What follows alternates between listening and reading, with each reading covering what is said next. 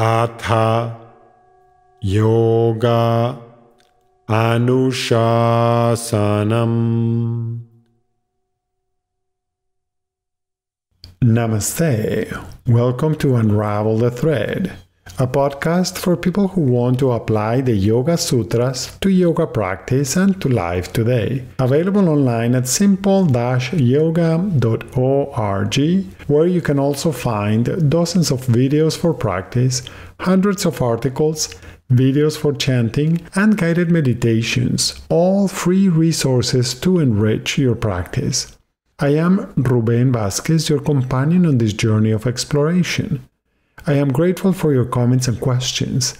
It really makes my day to know that Unravel the Thread is making a difference in your practice and in your life. This podcast presents excerpts from the book Unravel the Thread, the complete guide for living the Yoga Sutras today. It also offers practices inspired by the Yoga Sutras of Patanjali.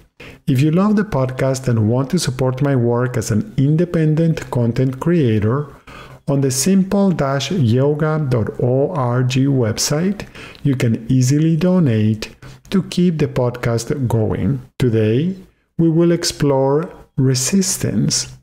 Yoga invites us to embark on the lifelong journey of self-discovery in many ways, including exploring the range of our awareness of all aspects of our lives. Approaching this exploration with regularity enables us to notice our baseline, our habitual state of being.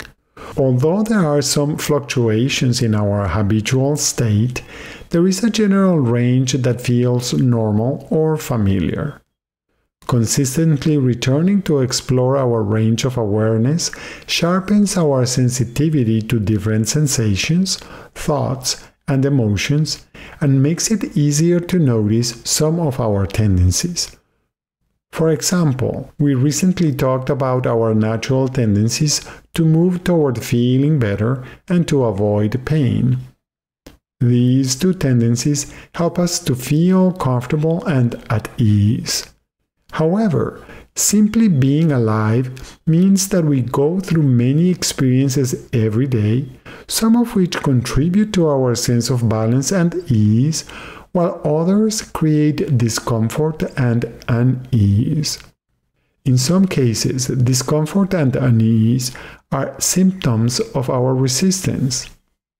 We have mentioned before that one of the skills we cultivate in the practice of yoga is the ability to distinguish pain from tolerable discomfort. While tolerable discomfort orients us to transcending our current limitations, pain is feedback that alerts us to the risk of danger or injury. Resistance tends to emerge at the boundaries between pain and tolerable discomfort. Resistance manifests as an unwillingness to move in a certain direction or to engage in a certain activity or way of thinking. Resistance can also manifest as opposition to what is happening. This resistance, unwillingness, or opposition can occur on all levels: physical, mental, and emotional. Today, we will systematically explore our resistance in order to increase our ability to notice it and to improve our ability to deal with it constructively. Do you ever feel an unwillingness or resistance to do something? Sometimes we tend to resist unexpected changes, or we resist exploring options that are different from what we are used to. Or maybe we resist listening to feedback. Maybe we resist accepting that we have made a mistake. Perhaps we resist listening to people who have different opinions. Take a moment to think about what you are resisting.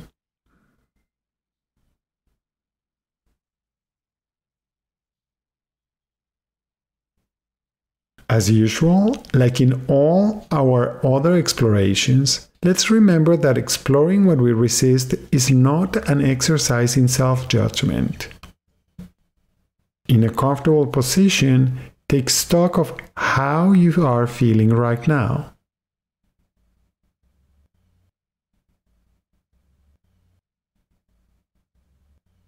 Then take a moment and choose one thing you resist in your daily life. Pick something small and manageable.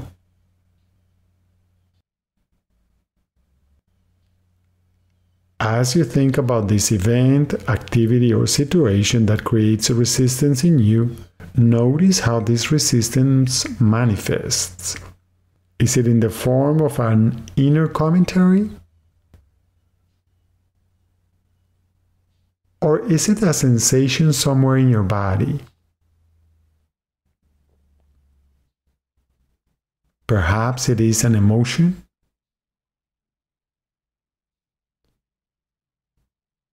What is the overall inner experience of the resistance?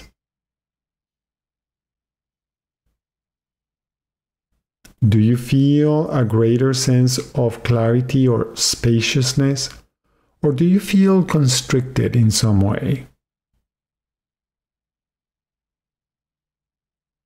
Notice the impact that one thought or memory can have on your inner experience.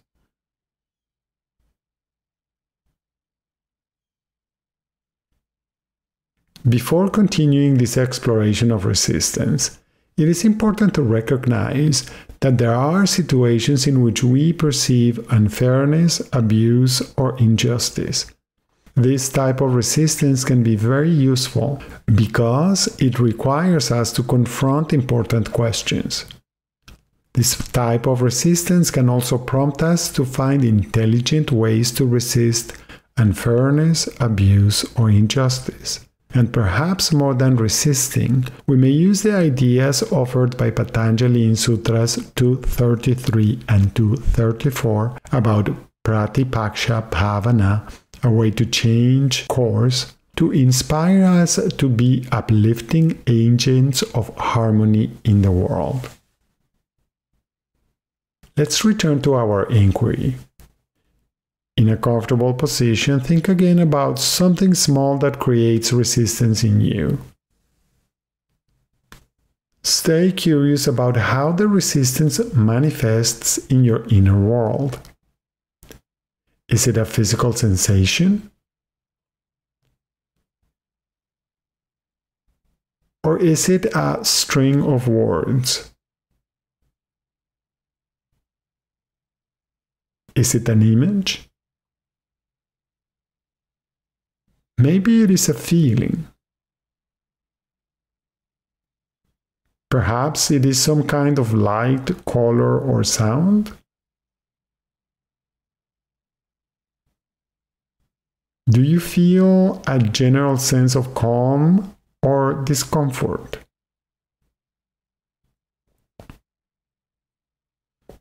Notice if this little idea causes you any sense of harm or injury.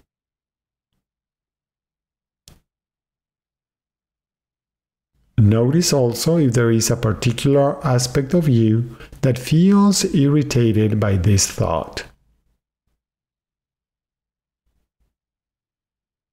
What can we do when we feel this resistance? Remember that we probably have many potential options to choose from and that there can be a wide range of expressions of resistance. Here is one simple option. Start by creating the feeling of resistance within yourself. Notice that you have the power to create resistance at will. Now take a long inhalation through your nose, gradually expanding your belly and then your chest. Hold the air in for a moment without forcing or struggling. And then exhale with a soft and long exhalation. Notice the effects. If this feels good, try a few more rounds of conscious long breaths, perhaps even feeling the resistance dissolve and flow out of you with minimal or no effort at all. If so, could this be a useful skill to practice? Does this simple technique take you from your thoughts to your senses and perhaps to your presence? Consider if it might be illuminating to think about the value of resistance in your life. Is our resistance a way of defending our sense of identity?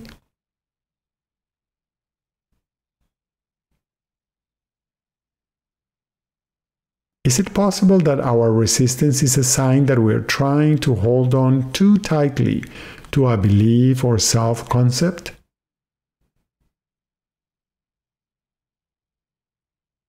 Or perhaps we are holding on to the illusion of being right?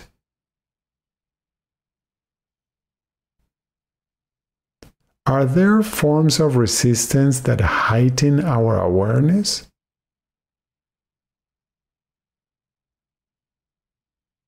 Are there forms of resistance that enable us to participate in our lives more consciously?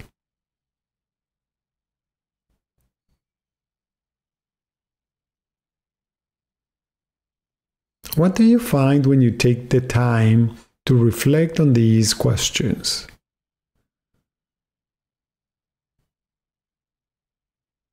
And what happens when you pay attention to resistance in your daily life?